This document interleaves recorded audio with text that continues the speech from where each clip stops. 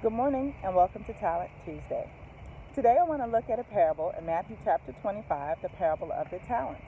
There was a master who went away and he left talents with his servants, which are monetary units, and two of them invested those talents and received a return on the investment, actually doubling their money.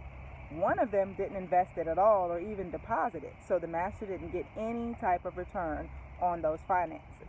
Now, when we usually look at that analogy, we think about gifts and abilities, that we should use our gifts and abilities because the monetary units are called talents. But it's actually a parable about money. Our God is an investor.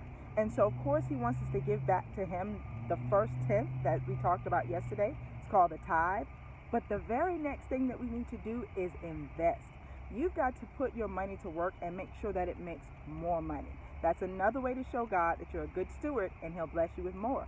Have a wonderful work week. I'll see you tomorrow.